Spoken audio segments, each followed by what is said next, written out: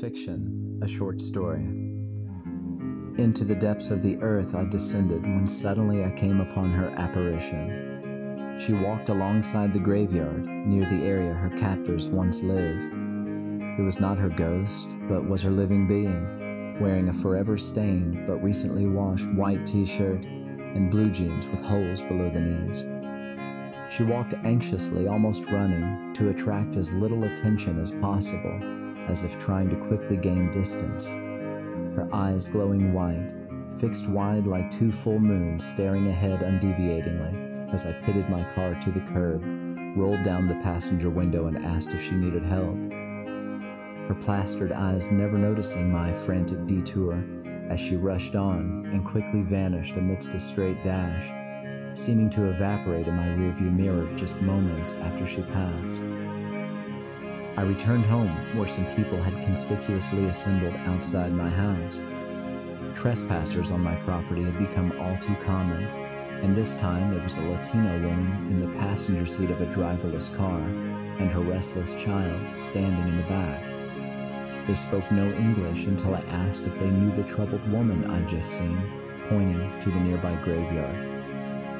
The woman hushed her child, nodded yes, then shared a name which caused me much concern. I grabbed my cane and drove quickly back towards the graveyard and began circling all nearby streets. Everyone I saw appeared to be hiding something. Had I been able to penetrate beyond her frozen stare, perhaps I could have saved her. But even then, had her memory and childhood identity been erased? In any case, how would I go about reintroducing her to her family after so many years? As familiar as I am with the area, after searching a few side streets and alleyways, I pulled into a parking lot behind a warehouse and realized I'd never seen this place before, despite being only several blocks from my house. Just then her captors appeared. They looked as though they were still searching for her. I was unarmed and stepped out from my car with my cane, crouching into a hiding position behind the warehouse, and watched as they exited their van, which they parked behind a corner store. As they walked towards the front entrance, I focused my full vision upon a padlock that secured the icebox outside. Without a second guess, I steadied my concentration to free her from what I knew had already become of her. Moments before I witnessed her captors pull up, she was forced by another handler into the icebox, which had a removable floor, then smuggled towards the back of the building. And just like that, I heard the van door shut from the opposite side and they were gone. After many years in captivity, she'd miraculously managed to escape, and in a brief moment appeared to me as a living ghost. A droning metallic heaviness overcame me as my thoughts anchored into the hopelessness of ever again having this opportunity.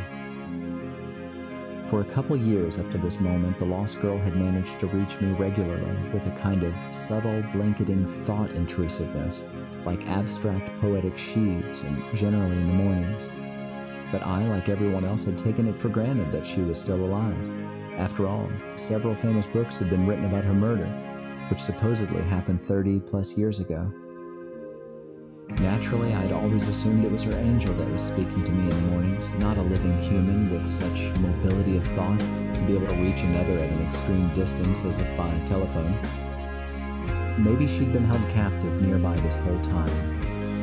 The town would be up in arms over such a breakthrough, as the grief never fully ceased since the tragedy occurred. But, in conclusion, I felt as though I must not have correctly interpreted those special thought communications, having let her slip away upon my opportunity to rescue her. Mornings have been quiet ever since.